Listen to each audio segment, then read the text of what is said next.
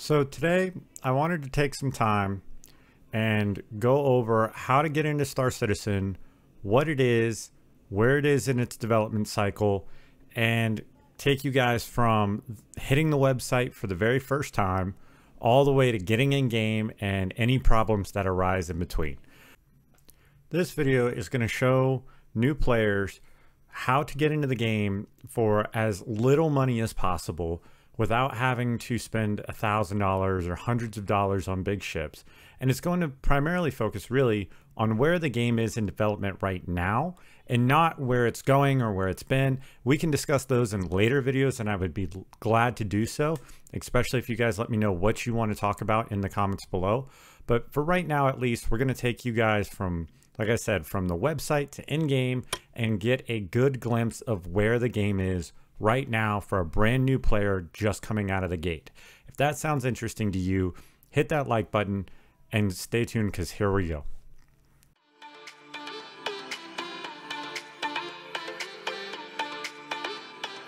We're at the title page and we're going to go ahead and click join the universe. If you see start the adventure and think that's where you need to click, this is for Squadron 42. It's not playable now, so just ignore that. We're going to click join the universe. You're going to have lots of interesting information here.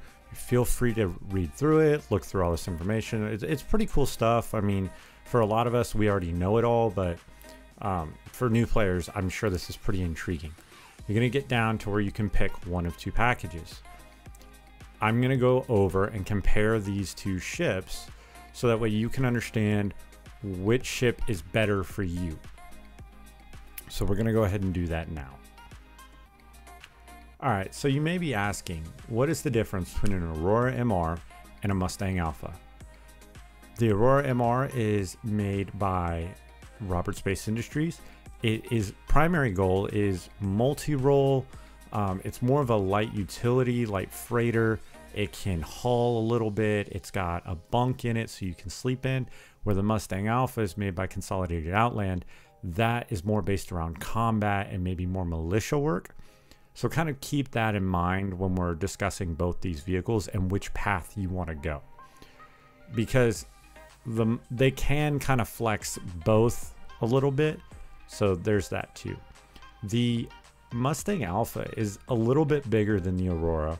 It's a little bit longer, a little bit wider, and a little bit taller. Weighs more, and it's faster. And the big thing here is the SCM speed. 195 versus 255 meters per second. So the Mustang Alpha is going to be faster. However, its afterburner, its top afterburner speed when punching it is slower. This is important because that means the Aurora is better at getting places faster and potentially getting away if need be, you know, things like that. They're both one-person ships, and as usual, the Mustang, which is designed for fighting, is going to be a little bit more maneuverable.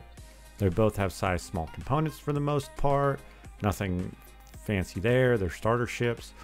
Where this really comes into play, more or less, is the weapons. So the weaponry on the Aurora is going to be, as shown here, 2 M3A laser cannons and 2 size 1s additional. So you can add those later, but so essentially 4 size 1 laser cannons. And then 2 marksman size 1 missiles.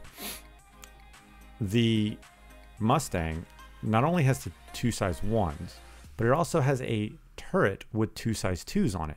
This is more important because you have better range of gimbaling. You have more combat. Plus, size 2s aren't terrible, so you've got better guns, but you lose out on the missiles. So really, when looking at these ships, you need to decide, do I want to go in guns blazing, focus on combat, doing patrol missions and things like that, or do I want to be able to flex what I do, have more experience? Do I want to haul a little bit of cargo, but at the same time be able to take a delivery mission and then maybe go do a patrol mission every once in a while? So you really need to decide on that, which way you go. Either way, they're both good ships. You're probably not going to sit around in them for a long time. Most citizens upgrade up to something like the Avenger, which can basically do everything at once, and it's only $60 for the, I think 60 or 65 for the package. It's really not that bad, but just keep that in mind and we'll go ahead and move on from here. All right, so from here, we're gonna go ahead and pick the Aurora MR. Whichever one you pick, it's gonna take you to the same screen. Now it's gonna describe what comes in each package at this point. So for the Mustang Alpha and the Aurora, it's gonna be the same stuff. So I'm just gonna show it here. You get the ship, you get a basic self-land hangar, which is more of like an industrial style hangar. The hangars don't really mean anything. It's just right now, at least, a place for you to look at your ships. You get 1,000 UEC. It's not really worth that much. 1,000 UEC is really low. However, if you are new to the game and you use my referral code, which I'll have in this video and down in the description, and type that in before you sign up, you'll actually get an additional 5,000 UEC. So that'll put you at 6,000 UEC. So keep that in mind. You'll get 3 months of insurance and then the game. This does not include Squadron 42. You will be able to add it lower down in this page. And the 3 months insurance is on the hull of the ship. So it's going to be basically what comes out of the factory. So the ship, its stock weapons and stock components. It will not cover any upgrades you have once the game launches. This 3-month insurance has no bearing until this game comes out. So if this game comes out next year, it'll start, or if it comes out in 10 years, it won't start until then. So it's not too big of a deal right now. However, later down the line, it might become more of a concern. That being said, CIG does do Warbond only starter packages, and every once in a while they'll do, like once a year, they'll do these big 10-year insurance packages as well. So keep that in mind. That's another thing. But generally, these two are the way that you're going to get into the game 99% of the time, unless a special promotional deal is running at that time. So we're going to go ahead and select the Aurora MR. It's going to ask you, do you want Squadron 42? Okay, so now we're going to get into what the heck is Squadron 42. For those who don't know, Squadron 42 is going to be around 100+ hour campaign, fully scripted with crazy voice actors like Mark Hamill, Gary Oldman, Henry Cavill, John Rhys-Davies, and all these big voice actors and regular actors and stuff. This will have a bearing on you in the multiplayer world. You're going to play through the campaign. If you do, you're going to come out as a military veteran in the world, and this is going to open up opportunities such as being able to get the F-8 Lightning, which is a heavy fighter, and other various things that we don't quite know about. So it's worth picking it up here for $20. You're basically getting an entire another game, but this is completely optional and completely up to you. So next, we're going to hit enlist now. Okay, so from here, we're going to put in our information. You will have your login ID. This is going to be what you put in the launcher and on the website to log in. This is not something you will ever share with anybody, and it is not going to be something anybody can see. So make it something unique that only you will know. Of course, you're going to have your passwords, your email, and your birth date. Now, your handle and your community moniker. I don't really get why there's two of these, but basically this is what people are going to see when they're in game. This is going to be what people see when you're on Spectrum, which is like the forums, and when you're in game itself. So these are changeable. The community moniker can be kind of changed when you need to. However, the handle requires special tokens. This right here is the referral. This is where you are going to put in the referral code I mentioned down in the description. This is where you're going to put it in and get that free 5,000 UEC. It also helps me out by upping the amount of referrals I have. So if you want to help me out and also help yourself out, you know, there you go. Then you're going to type in this ridiculously hard to see security token and click stay informed. From there, you're going to click enlist now. So this is going to bring you to your normal purchasing, go through, purchase the item, and then from there, I'm going to show you where to go next. I'm not going to make a new account and buy another package because I already have that. So we're going to go ahead and skip to the next step from here. All right, so we finally made it to the point where we get to actually download the game.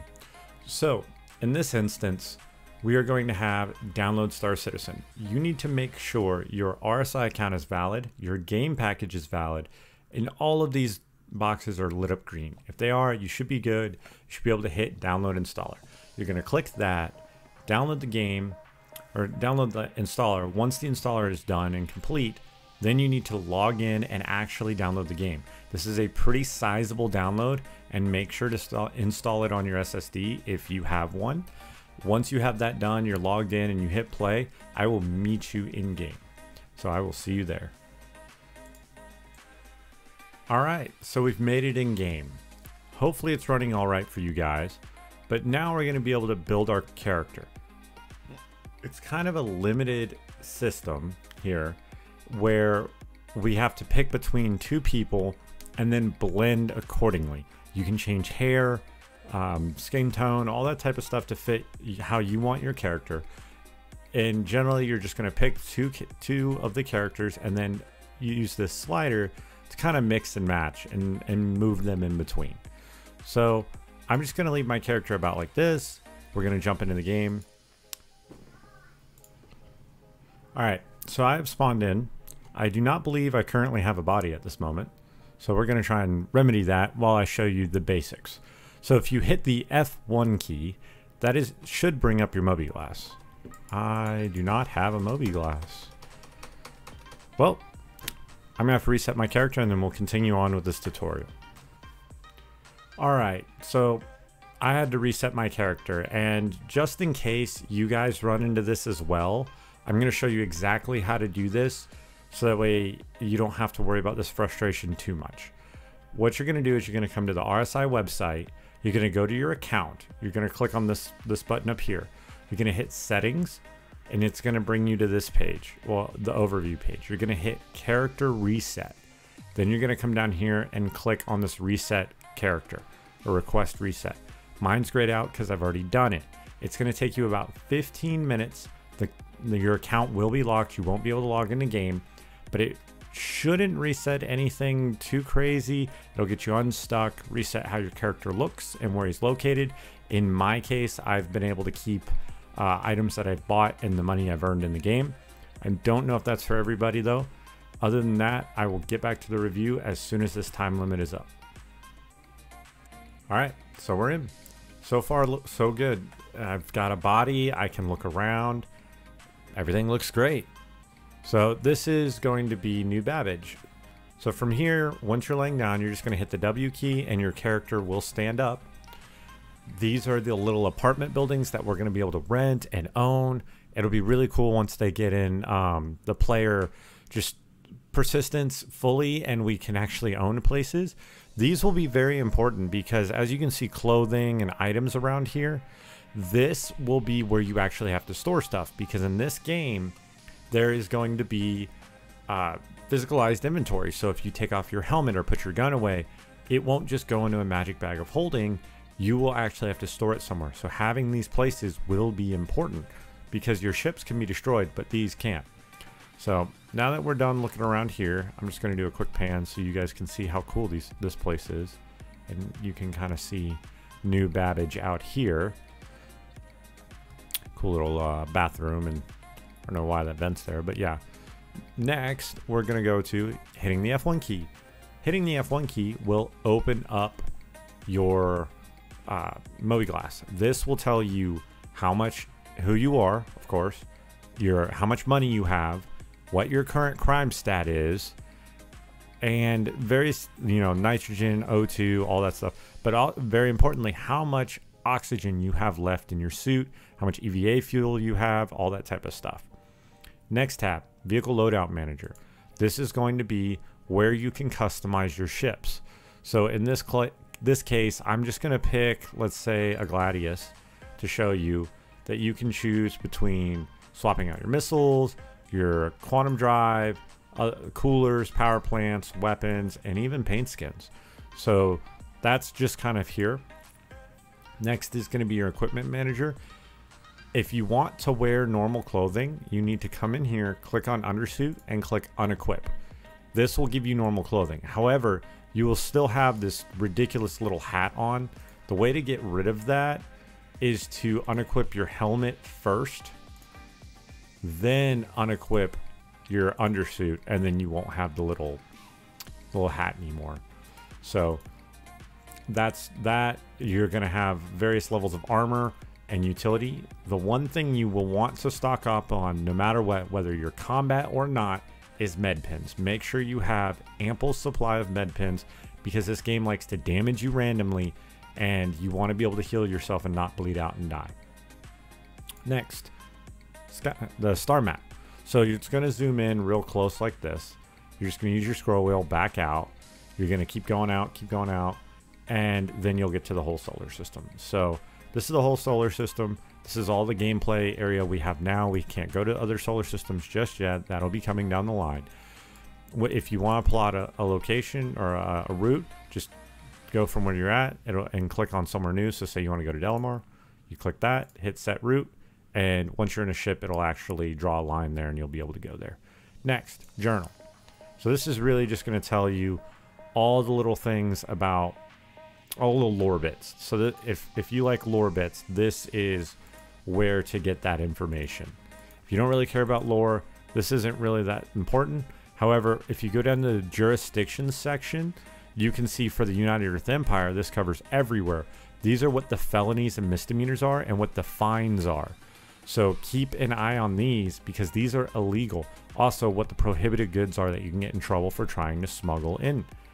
Now, if we go to Microtech, they have slightly different laws than the UEE.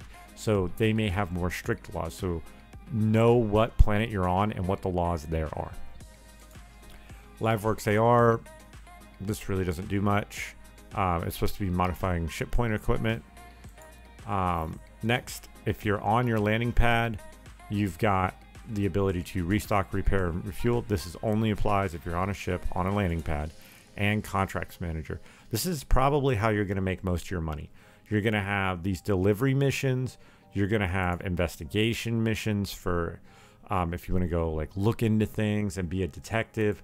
Bounty hunter missions if you want to go after those bounties. And then mercenary missions, which are mostly just going to be fighting pirates and stuff like that.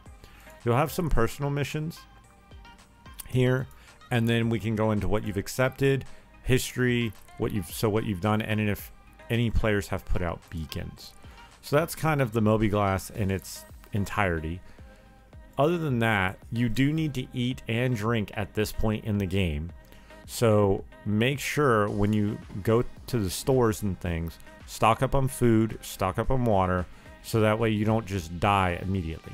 Some other little tips are, if you use your scroll wheel, you can increase the speed at which you walk.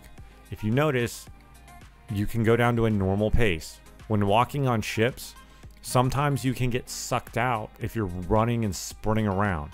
You do not want to be sprinting around constantly on ships. So try and not use that shift key. Try and keep it at a more reasonable walk pace.